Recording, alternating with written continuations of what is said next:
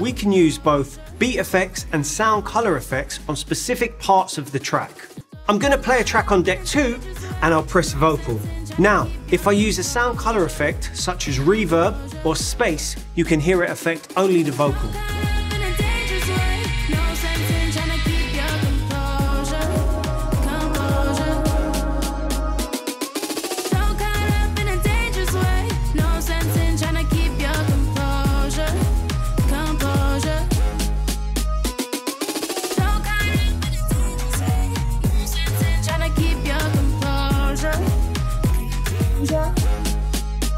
If I switch the button to just drums, you can hear it affect only the drums.